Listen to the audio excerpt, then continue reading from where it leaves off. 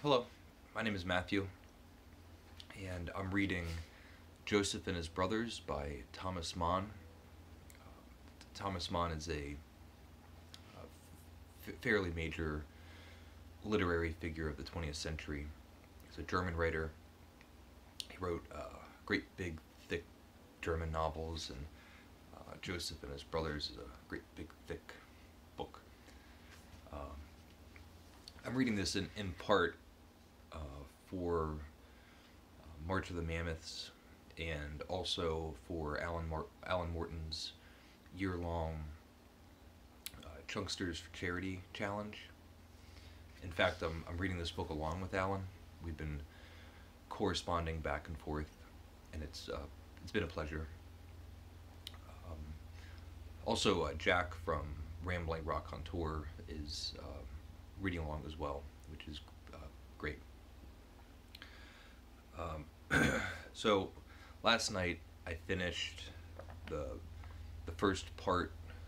There's four major parts of the book, and I finished the first part, which is the stories of Jacob.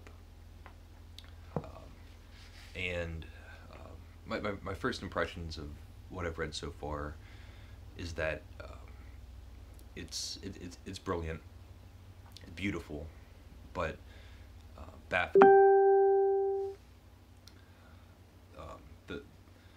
The, the book is a modern retelling or reimagining of the stories in Genesis,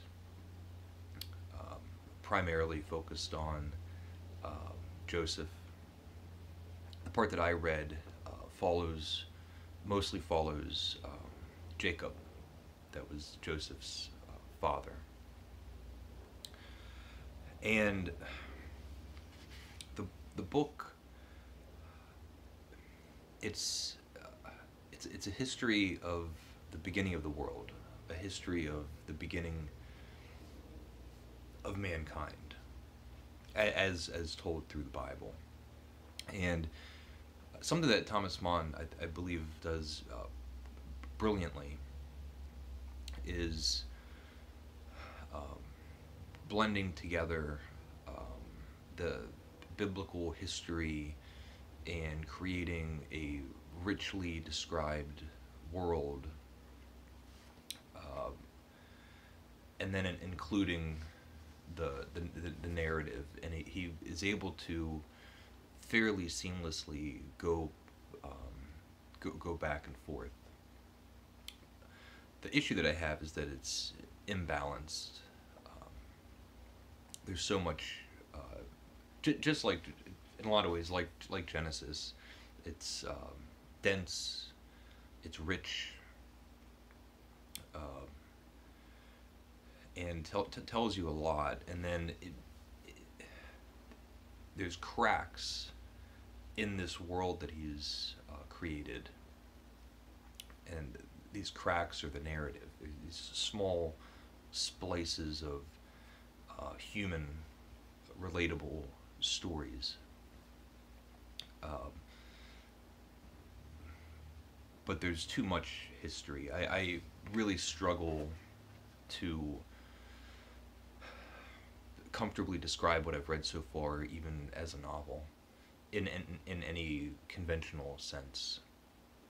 Um, and I think about things like, what I've read has been really impressive or brilliant, um, but it hasn't been enjoyable or emotionally connecting to these characters. Um, Even though Thomas Mann is doing a lot of things really, really well, um, uh, the modern aspects of the book, in the sense that he's creating psychological portraits of these men, um, men and people. Um, you get rich, fully fleshed out characterizations of the people that lived at the time, um, which includes a richly described world that they live in. Um, and at the same time, it feels authentic, um, in the sense that it feels timeless. It still has a biblical um, resonance or tone to the book, um, which goes a long way to making the reader understand that the people that lived at this time are very much the same people that are living today. The history or the stories that we read in Genesis are the same stories that they had through oral history that they told one another. The difference might be that the stories of Genesis that they're talking about or is a closer history than what we have.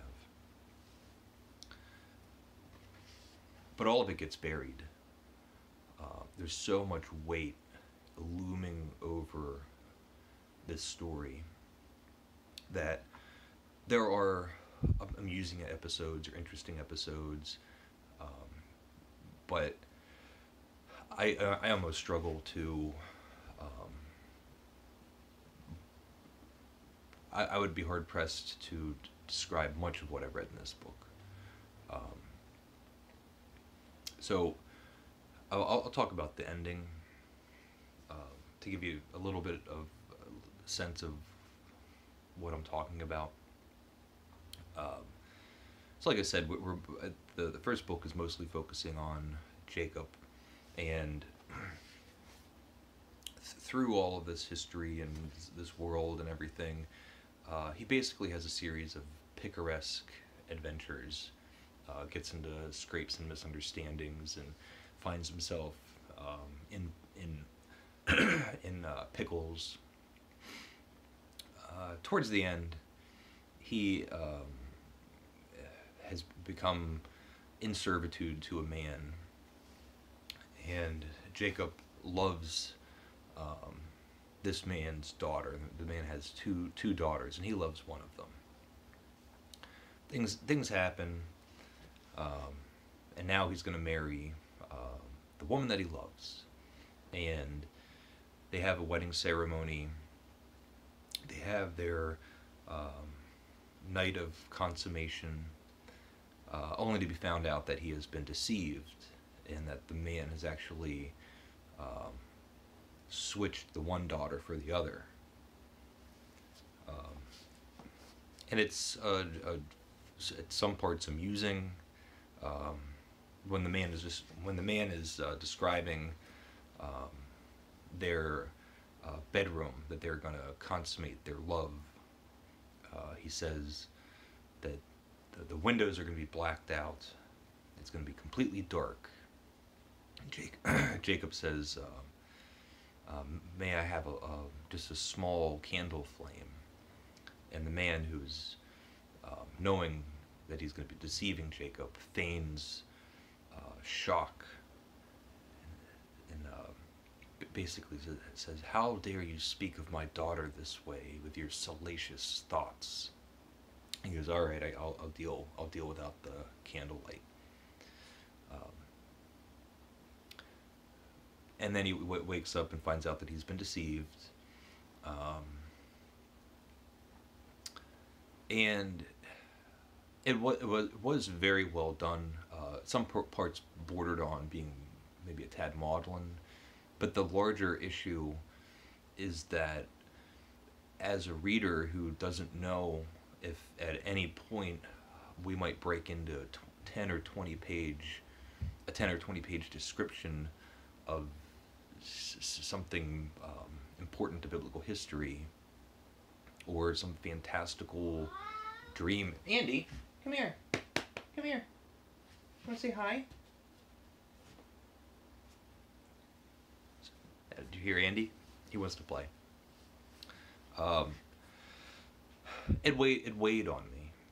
The book so far just already feels bloated. I'm 300 pages in, I believe, on a 1,600 or 15 or 1,600 page book, and it's already feeling overdone. There's not enough story, and unfortunately, the interesting historical parts at this point um, haven't been impressed upon me. So I I don't believe that I've even learned anything. Um, so at the moment, it's um, it's been problematic. There are large portions that I love, portions that have been difficult. Um, I'm hoping that as I go along, um, there will just be more of a story, a human story to be told. Um, I almost feel like Thomas Mann is trying to do two or three totally different things and bring them together. Um, so I don't know. That this is just the first part of four. Um, I'm not necessarily thrilled about continuing to read, but um, we'll see how it goes. I'll tell you what the next chapter. What's the next part in this thing? Young Joseph. So 300 pages in. Now we're gonna learn about young Joseph. Joseph and his brothers. I read the story of Jacob. It's by Thomas Mann. And I don't know what else to say. Let me know if you read the book. Let me know if you love it, or any issues that you might have had with it. Let me know if you've read anything else by Thomas Mann. He has a handful of things that I unquestionably, absolutely love. So he is one of my writers that I really do like. And that's it. That's what we have so far. Thank you for watching, and that's it. Goodbye.